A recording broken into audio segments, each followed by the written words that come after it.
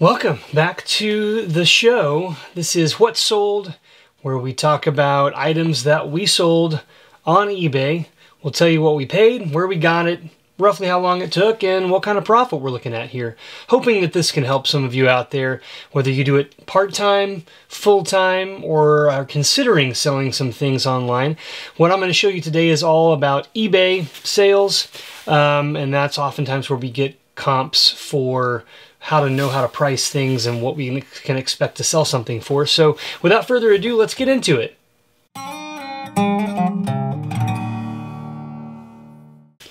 First up today, we have some scrap gold. We'll get in different types of jewelry from time to time. We sell a lot of jewelry, and sometimes we get lots in that have damaged pieces, broken pieces, pieces that we need to repair, and just because a part is broken, like a little ring or like a little bead or something like that, doesn't mean that it's worthless. We will collect and keep stuff instead of throwing it away until we have enough grams to make sense to sell things. We do this for both gold and silver. This particular lot happens to be all 14 karat gold. And so you can see this is, these are not gold plated or gold filled. These are solid gold. It's only not even 3 grams, but still, if you look at the cost per gram of 14 karat gold, and then you're willing to sell it a little bit below spot value, then you will get a rough idea of how much, and that one was $100. Right here we have what they call a swung vase, and I didn't know until recently. I guess the reason they call it a swung vase is that it's blown glass that they, I guess, swing kind of like in order to get the end of the glass to kind of go out in these different shapes.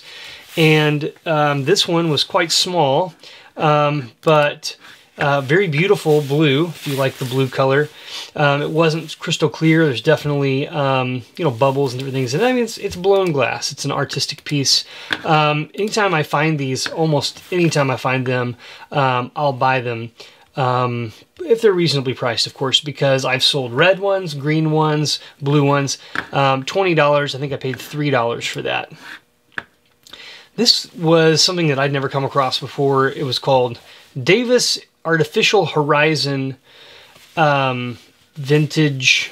It was some sort of something for what do you call that when you go surveying? I guess surveying. And so this was like tinted glass, and there was a way that they constructed this so that they could look through it. I don't know. It's a piece of specialty equipment for a specialty type of task, and it's a vintage thing. Came in its original box. This came in with a bunch of antiques we bought, so I didn't buy this individually, but I had no more than $1 in it, and it sold for $24. A little bit faster than I expected. I thought that could be something that would sit there for a year or more, and it didn't. Here's another thing that I got out of this antique store buyout. I put mid-century on that. I mean, it's probably from the 1950s, 1960s, when a bunch of the soldiers came back from World War II. In the late 40s, a lot of them, there was kind of this resurgence of interest in sort of like island life and the things that go along with that. So types of drinks and tiki things, like tiki bars, because a lot of men who were stationed in Hawaii or in the Pacific would frequent these bars, and they had these drinks, and they had this whole experience. And when they came back, a bunch of restaurateurs decided to start making bars in their restaurants, and even freestanding bars that had to do with tiki stuff. They had the whole look. They had, the leis and the certain types of mixed drinks, and then glasses that looked like the tiki, like like totems, or these sort of motifs that come from that area. And so this is just a wood carving. This is like a face, kind of, it's an interestingly carved piece that sits on this sort of 3, it's almost like arms coming down, but it's made to look kind of like a tiki type thing. That's what I put in the title. Tiki stuff sells really well. Tiki, certain types of glasses, and barware. So keep a lookout for that if you weren't aware. But I accepted a $40 offer for this, and again, I had no more than $1 or $2 into it. This was also a kind of a strange item I've not come across. It was this doll. It was made of wood. It was mounted on this piece of metal on the back. You can see it's a wooden, it's been hand painted. The arms at the elbows and the knees articulated a little bit. It's just kind of standing there. You have these kind of flat head screws there, so it kind of indicates it either is old or it's made to look a little bit older. I don't know. My best guess is that this was made maybe for like displaying doll clothing, possibly, or maybe it was just sold for this reason alone, just to have something that looks interesting. But $20, paid $2 for that. Here is, this took a long time to sell, but and I had it off for a long time, and then I put it back on, and it sold pretty much immediately. But these are bookends. Bookends, and the thing about these is that in a bookshelf, you're looking, if like you're looking directly at a bookshelf, you're looking at the spines of books oftentimes to see what they're called, what the name is, what it is. And the bookends on a shelf, let's say, or on the top of like a mantle, would be on either end. And so if you're looking at the books, you're only seeing the edge of the bookend. You're not seeing the side of it or the face of it. And so I don't know if people don't use these a whole lot anymore, or if it's like you don't really even see what the image is that well anyways, but these are made of brass. They're very heavy. This is like the Thinker. It's a famous sculpted piece there. And so $40. I paid $5 for that at a thrift store. Next up, we have this old letter, and I also go through lots of paper ephemera, old ledgers, old notebooks, scrapbooks, letters, postcards, marriage licenses, just all kinds of like merchandise, mercantile type, paperwork, all kinds of things like that. And so they came in a lot of a bunch of letters, and there were a couple of different things that are interesting about this. One was, well, first of all, the age of it, 1918, so we're looking at World War I era. And you see up here, you've got this big stamp that says Tank Corps, and something Rover, but it's like a big tank with like almost like a cat shaking on top of it or something. It's interesting. But then you have this purple Washington stamp on here, a 3-cent stamp. And so there were a bunch of interesting stamps that were, harder to come by. You don't see a whole lot. And the letter was cool. It was somebody writing back to a loved one during the war. Gettysburg, Pennsylvania. That's where that was postmarked at. $20. I think I bought a bundle of maybe 20 or 30 for $10. So just one out of this lot. I doubled my money. And then I've got others that I'm getting interest in all the time too. And so just because it's old and it's paper and you don't know the people's names and it doesn't mean that it doesn't have value. Because these definitely will all sell eventually, and I'm going to really do well on it based on what I paid. This is a pair of glasses, eyeglasses. They're Ray-Bans, and so Ray-Ban is a pretty popular brand. It has been in the past, and it's fairly popular now as well. They command pretty good prices for brand new items, and then certain vintage items or items that are sold used but still in good condition can bring good money. These are, sort of, I wouldn't say secret, but these are in a category of maybe a handful of items that I love buying and selling because I know that I can find them in almost every thrift store. Glasses, I mean. Glasses or sunglasses, and they're almost never more than $1. A lot of times they'll be 50 cents, or maybe you'll get 5 for $1. And so when you search through, sometimes you find really nice brands, like high-end brands, or things made in Italy, or things like that that are still in good condition. You got them for 50 cents. So these are Ray-Bans. You can see up here it gives you the lens, kind of like what the prescription would be, or that sort of thing, roughly the age or the model. Good condition. I paid $1 for these. I sold them for $20. I bought a basket of glasses, vintage glasses to newer glasses, for $20, and I want to say that they were like maybe 100 pairs of glasses in there, and this was one of the ones that was in here. So, I bought these on the same day, but these were only $1. But the other ones I got, I've broken up into smaller lots, and I've made really good money on those. So if things like neckties, belts, glasses, these are all things that you can find at almost any thrift store. Certainly Goodwills and places have them, and you're never paying much more than $1 for them. So there you stand to make a really good margin if you are willing to sell that particular type of item. Now this was a bittersweet sale. I had this, I bought it because I liked it. I really enjoy artwork, specifically oil paintings. And so this was a quite a large piece. I'm going to zoom in here so you can take a look. It's a very well done piece, very it's impressionistic. This is like a kind of a singer-sergeant sort of style of painting. It's a woman in a pink dress holding up, almost looks like a ruler or something. Almost looks like she's a teacher. But you can see the brush work here, kind of rough there in the arm, but and even pretty loose in the midsection. But when you back up, and that's the thing I love about impressionistic pieces, is that, you know, they're only doing 60 or 70% of the work, and they're expecting you as the viewer to do the other 20 or 30% or 40% of the work, putting it together with your eyes. So if you really study it, it can look kind of rough, but if you back up, you put it together and it can look very, very crisp to your eyes. And so it was a very well done piece. This was not a well-known artist. It was not signed on the back, or on the front rather, although I kind of did some research and found out who did it. But this piece sold for nearly $1,000. And the only caution I'm going to give you is selling artwork, because there's a lot of money that can be made if you know what to look for and you find good pieces for good deals, is that it can be very difficult and also time-consuming to package and ship these items and hope that they get there with no damage, because it's soft in the middle. It's, you know, it's got this big heavy frame that oftentimes can be maybe crumbling or degrading in some way, and then you've got just a piece of canvas possibly in the middle.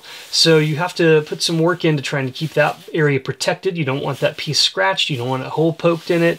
That will spell out a return for you immediately, and you'll get you'll have to give all the money back, and then you'll have a badly damaged piece. So if you don't know how to repair things like that, you know, you be very careful, or have a good plan going into it. Know how much the box is going to cost, know where to get it, that kind of stuff. The next one up here is a bracelet. It's a charm bracelet, sterling silver, by James Avery. And I know they have places in Texas. I don't know if James Avery started in Texas or not, but it's just it's a brand, it's a maker.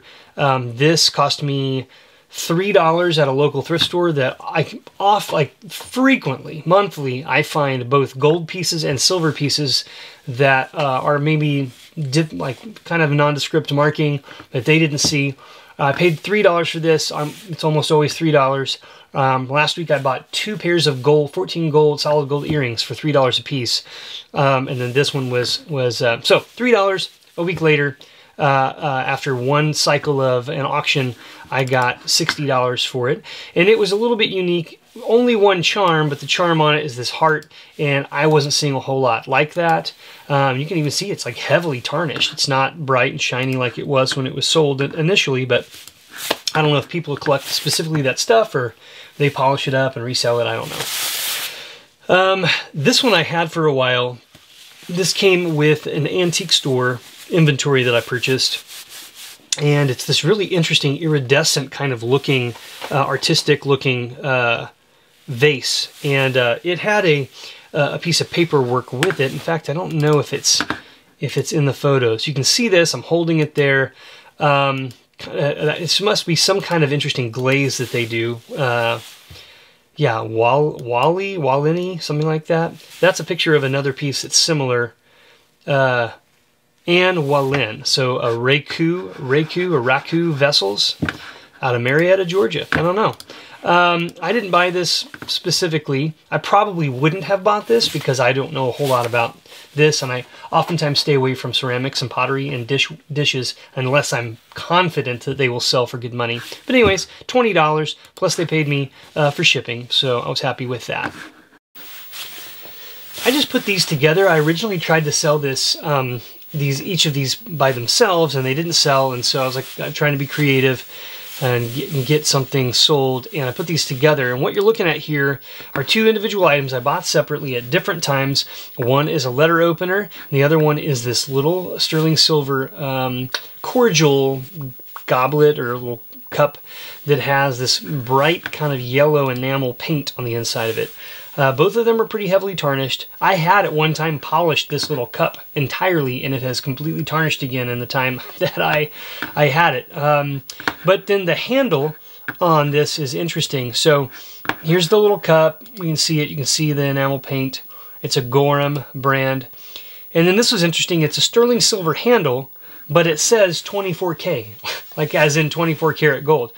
My guess is that this originally had a solid gold, like a very, very tiny gold-like leaf over the handle. And then over time it got worn off, or possibly somebody had it and harvested the gold from it and then just discarded or donated the item. But they were sold together. It says on the blade there, it says sterling handle, so it does say that it's made of sterling, although it doesn't say sterling on the handle itself, which is a little bit unique. Usually the item itself that has that content of silver will be stamped, rather than having that stamped on the steel portion. But either way, I got 7 bids out of this and $40, and I only paid, I think I paid $2 for the cup, and I paid $1 for that. So I was only $3 in on that lot. This next lot of Singer items came with an actual Singer sewing machine that I got in an antique store that I bought. And so what I did was I harvested all the components, the thread. There was, like it says, zigzagger, a buttonholer, other, peripheral accessories, with the original boxes and paperwork, which was cool to see. Lots of items here. I pulled those all away, and I'm selling the sewing machine locally because it's so big and heavy. I can't really ship that because I don't ship freight. And then I sold the smaller items that are usable on eBay here. And so I put them in all as a lot. I got 2 bids, $51. I was pretty happy with that. I wasn't sure if it would sell, but it did actually sell in the very first round of the auction.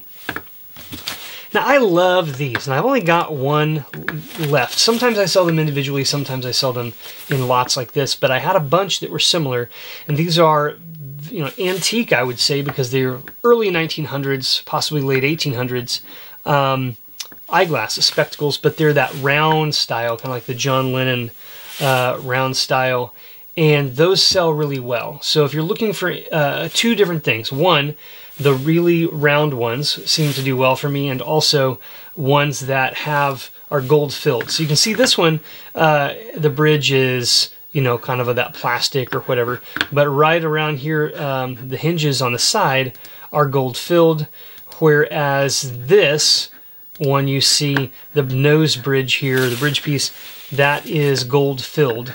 And so a couple of these had gold filled, these little stems that come back around the ear. A lot of those were gold filled as well. So people do a variety of things. Sometimes they get them just to harvest the gold. Sometimes they get them and they clean them, or they'll repair them and then they'll sell them for more money. Not these specific glasses, but I had somebody recently buy a lot of glasses, and in communicating with me, I discovered that they buy them to put onto vintage or antique teddy bears. So like stuffed animals. They'll take glasses, old glasses as well, put them on the bears and then sell them. And it's like a creative way, I guess, to sell them, or maybe they put them in a store, like an antique store, and they sell them that way, but that's what they do. So I almost never like to sell these for less than 20 bucks, and usually it's more like 30 or more. But I'd had these a while, and I just decided to kind of push them and just kind of get them out there.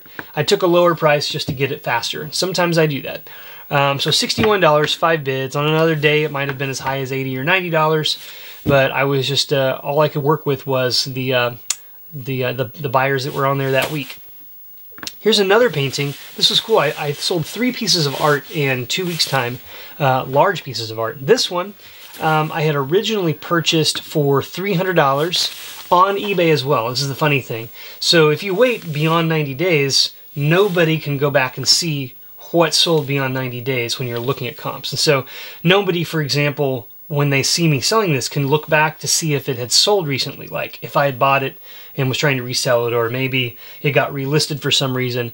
If you went back in time, you wouldn't see that it was ever bought on here. But I did buy it on eBay, and I waited more than 90 days, and then I sold it on eBay for more than double what I paid. So I paid around $300, including shipping on that, and then I took a best offer for $600. So exactly double. Now after fees and things, obviously I didn't exactly double my money, but I love artwork because if I like the piece, I put it up on my wall. Every time I come to the office and work, I get to see it. I get to think about it. Do I want to sell that? Do I not want to sell it? I had the painting I showed you earlier with the woman for about a year and a half before I sold it, and I just enjoyed having it. So, you know, it's good though to let go of things sometimes so that you don't fall in the trap of I buy and buy and buy because that's fun, and then I never actually sell the things. And it's okay if you buy for collecting your things. There's nothing wrong with that. But if you're like me and you make your full-time job, you make your living at selling things, then you don't really have a choice if you want to actually earn money. So that was a cool one. And then this is another example of something that I bought at a thrift store for $3 that was marked 14 karat gold, and they didn't know. So I turned a $3 purchase into a $100 sale. These are like, you know, abalone, like mother of pearl, beautiful. And you can even see right here at the top on the back, it says 14K. Sometimes people don't know where to look. Sometimes it's, you know, a statement or a number that they don't know. Like I've bought bracelets that say 750 on them before for $3 to $5, and they end up being a $1,500 solid 18 karat gold bracelet because the people didn't know that 750 is the European hallmark for 18 karat gold. So education is really important, but also sometimes the volume of things that they get in is so great, they don't have the luxury of time to spend even 5 minutes per item to research them adequately in order to price them correctly. They're just like, nope, when we get earrings are $2 a piece. And they, you know, you get them, you put them on the little card, you hang them up, because we're going to get more earrings tomorrow and we can't spend that time. And so that's the deal. And so sometimes people like myself, well, that's the whole reason I'm able to make money, is that sometimes I have knowledge that someone else doesn't have, or I am able to find a benefit in the fact that they don't have the time to research it adequately. Anyways, so here we are. Here's another, this is a record. I don't buy vinyl albums to resell a whole lot, mainly because it's one of those genres where you can go down a very long, deep rabbit hole and spend, you know, tons of time researching the nuances of like how to grade something or what people are looking for, and then still not really feel like you know what you're supposed to know.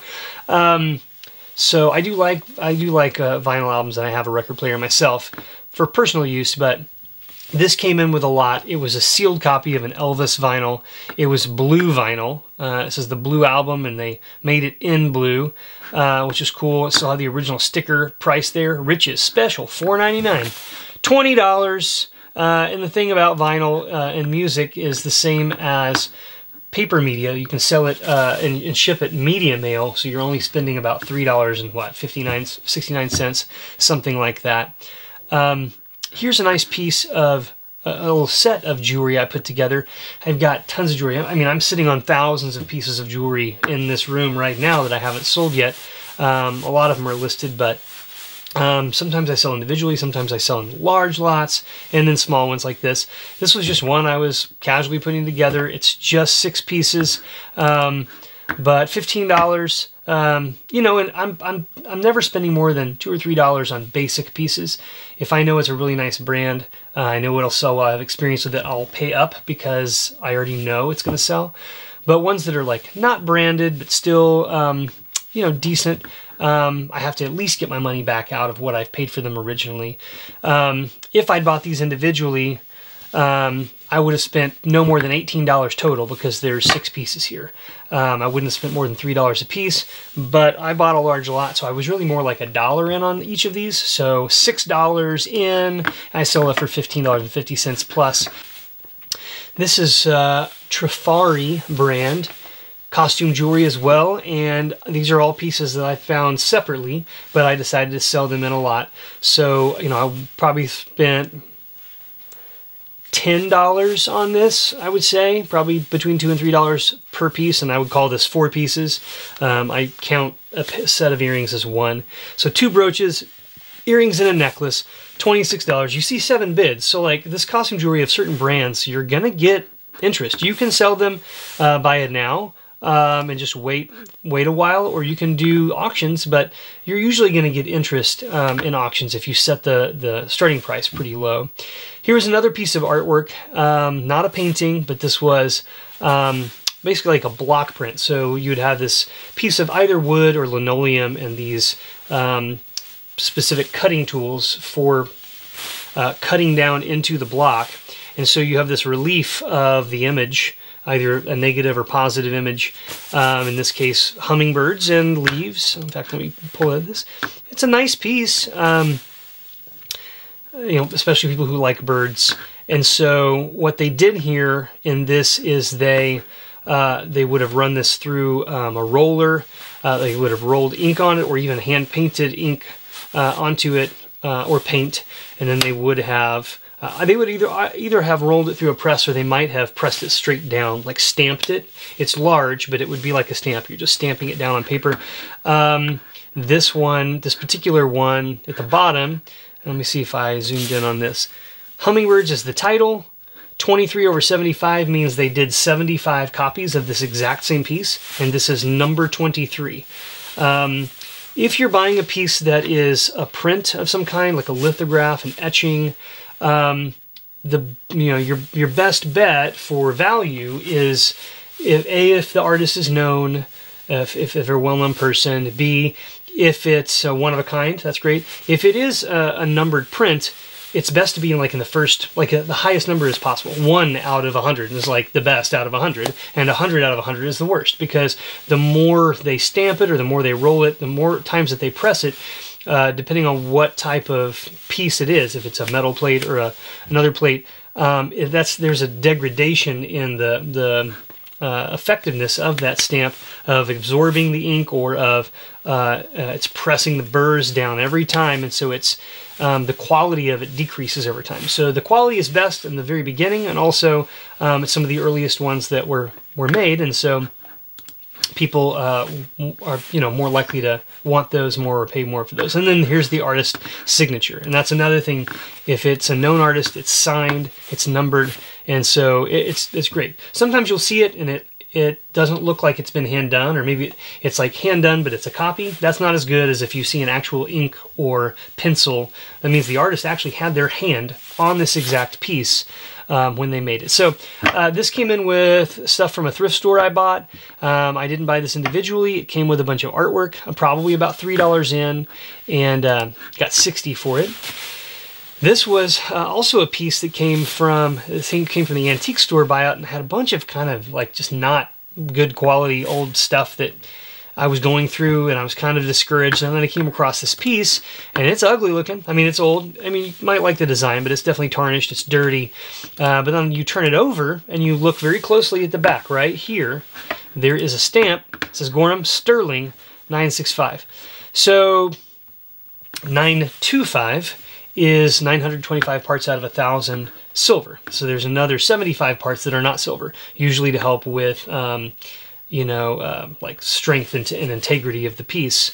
This is 965, so it's more than sterling. It's not 925, it's 965. So it's got a little bit more silver in it than a typical piece, and it's a large piece, so it's pretty heavy. So that's why I got $200 out of this. I don't remember what the gram weight was, and I don't even think I weighed it. But 200, I was very happy with this. I don't know if a person's going to melt that down, or if they're going to polish it, or what. But I was happy with that sale. Here was a cool thing. I had a pocket watch with this chain and with this this fob here. I actually had the fob. I'm going to double click on this here. Up for sale for a long time. Didn't sell it. It's an incredible. It's a very large antique emerald. Lots of inclusions in it, so it wouldn't be great for the greatest piece for like being translucent, but it had 14 karat gold. It was 14 karat gold around it. And the back here, well, hold on a second, here we go. The back is a just a gold filled chain, but I had it attached to a pocket watch for a while. Didn't sell. Then finally somebody got on and said, I want just the fob. Would you sell me just the fob? And I think I was trying to sell everything for like $1,200 or maybe $1,000. And they're like, I want just the fob. And I was like, okay, that's going to be, it's going to be like, I can't remember what I said. I was like, it's going to be $500. And they're like, okay. So I'm like, all right. So I put it up and then they're like, no, I wanted the chain with it too. I'm like, okay, well, it's going to be $580 if you want the chain. And I'm like, okay. So I ended up selling it. I paid about $200 for this, this fob by itself. And the chain I got for $3 at a thrift store. It was gold filled, but they didn't know it. So I was like, you know, $203 in on this, sold it for $580. That fob was cool. Unique piece. I will probably never come across one like that ever again. I've never seen one before. Definitely old, definitely from the 1800s. Optimally, they will have a solid gold pocket watch chain and a solid gold case that a pocket watch is in, good quality. It deserves to be with other solid gold pieces as a part of one package, but I just didn't have a solid gold pocket watch or chain currently, and I didn't want to hold on to it long enough. So again, I'm in the business to make money, not to hold on to things. I got a bunch of these old doll shoes in a lot for $10, probably 30 pairs. And here you can see this one pair sold for $10. I'm hoping that I can sell every pair for at least $10. So turn $10 into $300.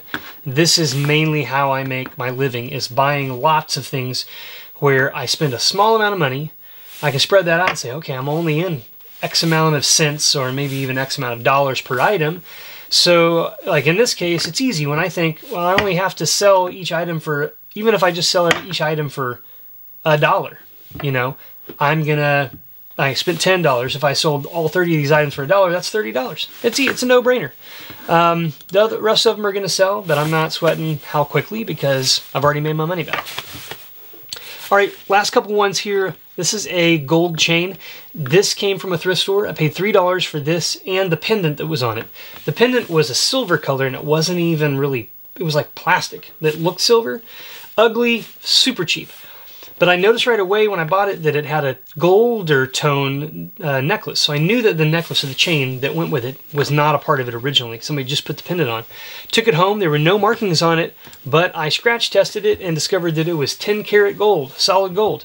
So I turned a $3. I just threw the pendant away. I didn't even want the pendant. It was like worthless, cheap to me. But I took that $3 and because I tested it and I knew how to test it and I had the equipment, it's just a scratch test kit, I was able to sell this for $300. It was a little over 8.5 grams of 10 karat gold. So that's great. That's the kind of stuff you want to find. That's like I only have to do one of those every couple of days and I'm doing pretty well. And I won't find them every other day, just so you know. I'll go weeks without finding things like that, but then sometimes I'll find more than one in a week. It's crazy. Last up, this was fun. This came in a rock and mineral collection that I bought. It's a gold nugget. It's a solid gold nugget, like 24 karat. 100% of it isn't gold because there's definitely, it's growing in matrix with some quartz, some quartzite, which is what usually quartz veins is where you find gold.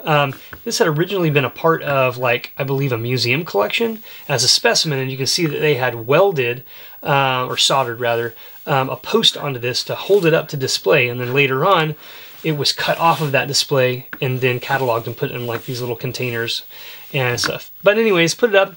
Almost 5 grams. It's a gold specimen. Again, almost $300.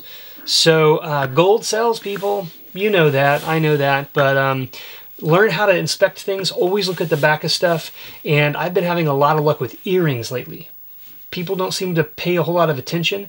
The little posts that go through your ear, a lot of times very small, they'll have the marking that'll say 585 or 750 or 14K, or on the back, on the inside. Just inspect them closely. The best way to first decide if you're going to inspect it clearly is to see if there's a gold colored post. If If it's gold on the front where you see the earring, and then you look around back and it's also gold, pull it off. Look at it. I found 2 in 1 week last week. One is a pair of what they call maybe pearl earrings, and they're 14 karat. The last one, just like it, sold for $700, and I paid $3.